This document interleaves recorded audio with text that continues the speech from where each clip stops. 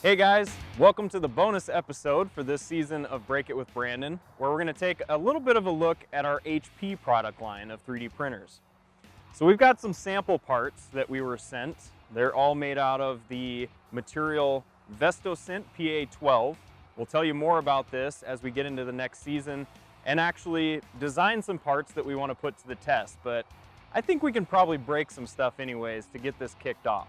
Some things that you'll need to know about it: you can make some really lightweight and strong parts with it. It's very good in situations where you also may have grease or hydraulic fluid or really any type of fluid application. Excellent material choice for those.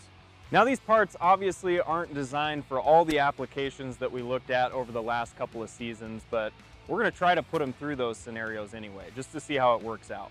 I bet we're going to break some things.